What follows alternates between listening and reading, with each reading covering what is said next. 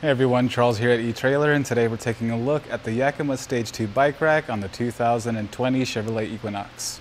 This is your front wheel mount bike rack, so it's going to be perfect for most types of bikes, especially those carbon frame style and any bike racks with those odd shaped frames. It's made out of a steel construction, so it's going to be very durable and last a long time. And this is finished with a gray powder coat, so it's going to keep it rust resistant.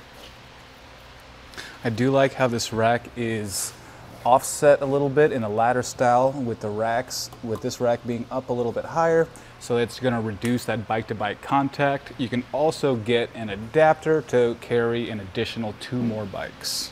Right. One of the great features about this rack is the tilt-away feature. Just pull on this, lift up a little bit and then pull it, makes it a little bit easier. But on our Equinox here, it gets really low, about 1.5 inches or so to the ground. So keep that in mind if you are on a steep hill or anything like that.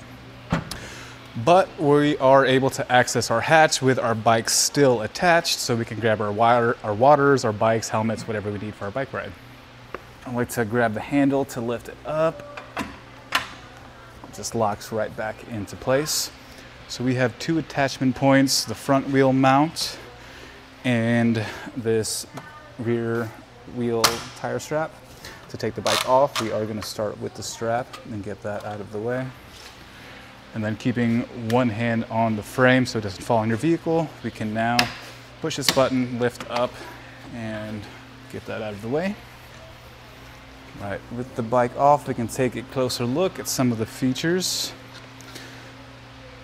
So one of my favorite things is this integrated cable and lock that you use to lock your bike to the rack, and you have one for each frame mount there.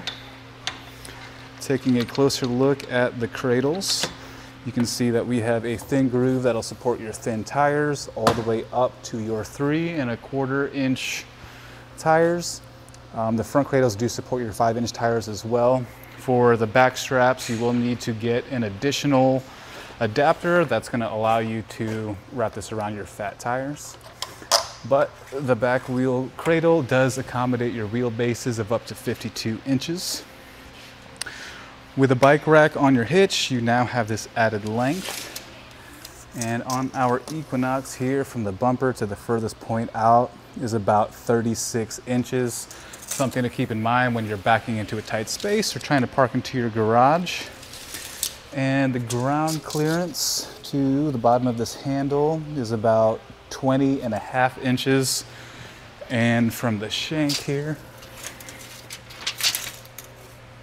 is about 8 inches. Another thing to keep in mind when you are going up those steep driveways or the steep hills, the front of your vehicle is going to go up and the rear is going to go down.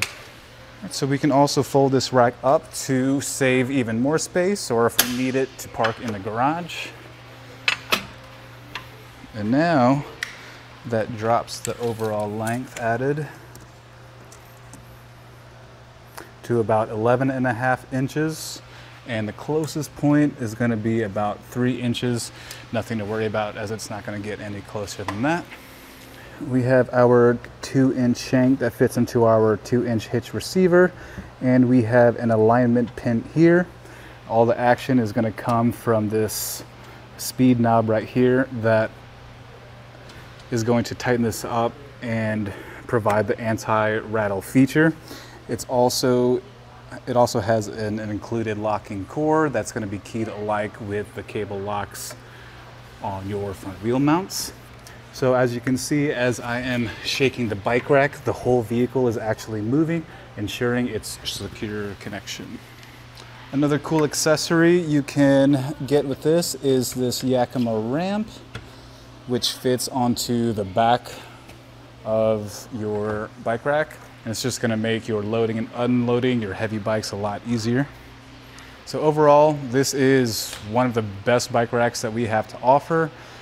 Its adaptability to accommodate your different weight capacities, your different frame styles, the staggered feature of the trays, the tilt-away, the toolless installation makes this a great choice. If you wanted something a little bit more economical, Check out the Rocky Mounts monorail. Other than that, this will get your job done. This is our test course. Let's start with the slalom. This shows side-to-side action, such as turning corners or evasive maneuvering. Then, onto our alternating speed bumps. This shows twisting action, such as hitting curbs, potholes, road debris, or even uneven pavement. Last of all, the solid speed bumps. This shows up and down action, such as driving through a parking lot or parking garage, or driving in and out of a driveway. And that does it for our look on the Yakima StageTwo bike rack on the 2020 Chevrolet Equinox.